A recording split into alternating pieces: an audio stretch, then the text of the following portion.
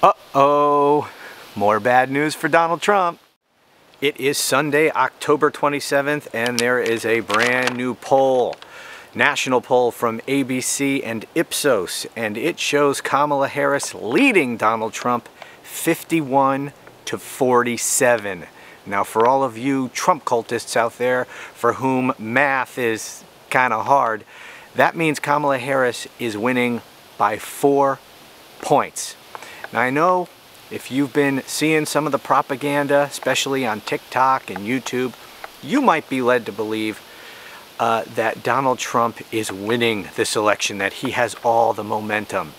Well, it just isn't true.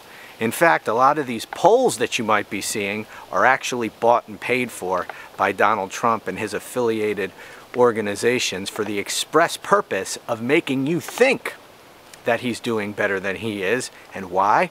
Because when his fat orange ass loses, he wants to be able to claim once again that the election was stolen. And he's going to point to all those phony polls that he paid for as evidence that the election was stolen.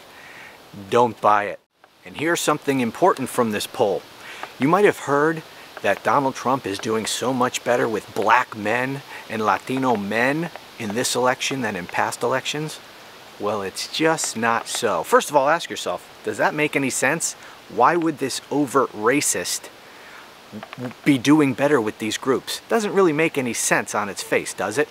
Well, it doesn't, and it shouldn't, and that's not what's happening. According to ABC Ipsos poll, Kamala Harris is actually doing better with both of these groups than Joe Biden did in 2020 when he beat Donald Trump.